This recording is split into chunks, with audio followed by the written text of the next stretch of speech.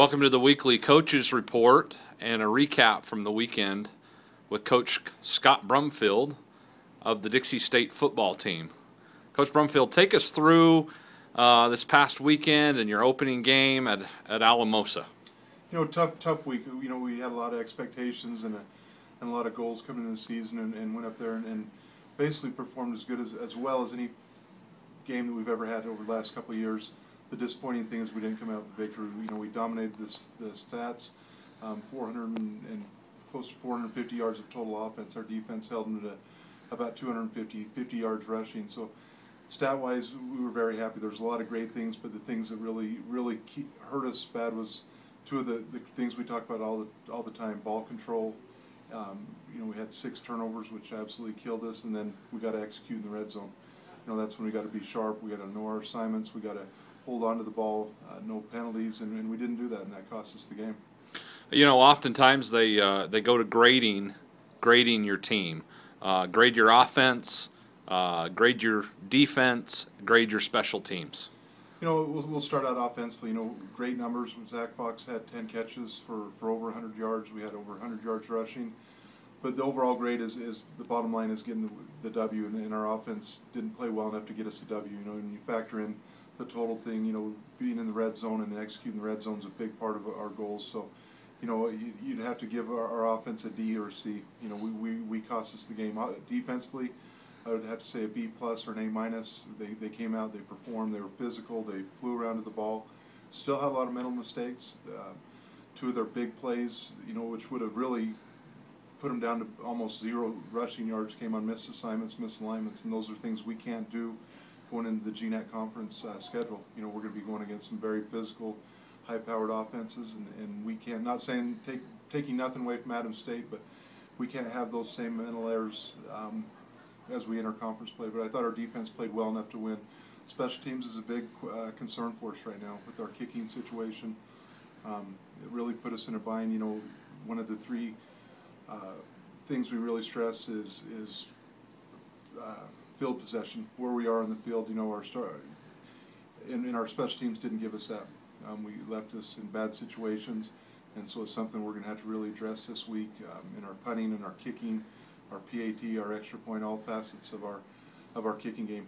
There was some great effort on special teams. We had great coverage, great return blocks. We also gave up a turnover on special teams, which is also crucial. We had a drop punt deep in our own territory on the 3-yard line.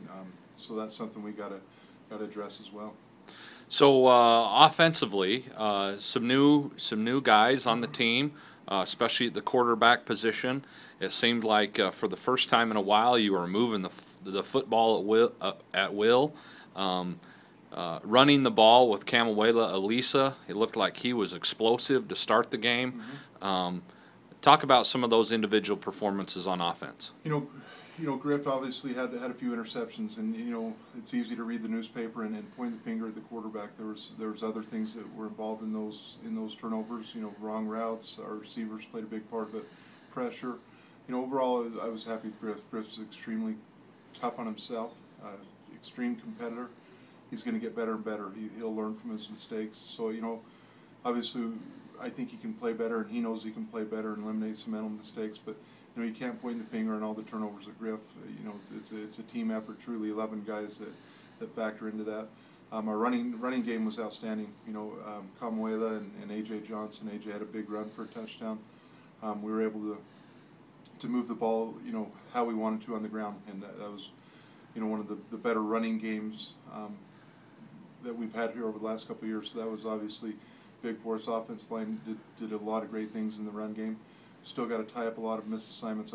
Probably the most disappointing thing on offense was missed assignments with our offensive line, and so we've really challenged them this week to get in their playbook and study their opponents and know every situation, everything that can go happen in a game that might affect them one way or the other, and be sharp this week. Nice. Defensively, talk about an outstanding performer of the week. It seemed like they seemed to really lock down the Adams State offense. They were able to hold them at bay. They even prevented a touchdown deep in the red zone after a key turnover that that we had. Talk about defensive performances and maybe your key defensive performance of the week. You know, overall, I was very happy with our defense. They flew around. You know, we feel like our front seven, we have two deep, as good as we've ever had here. So we were able to rotate guys in and out and keep them from getting tired in the high elevation. Some of the key performances I thought were Jake Duncan had an outstanding game. You know, he had 13 tackles, 2 tackles for loss. Was flying around there. He's kind of the emotional leader out there. He's a returning starter, one of the few returning starters we have on defense in the front seven.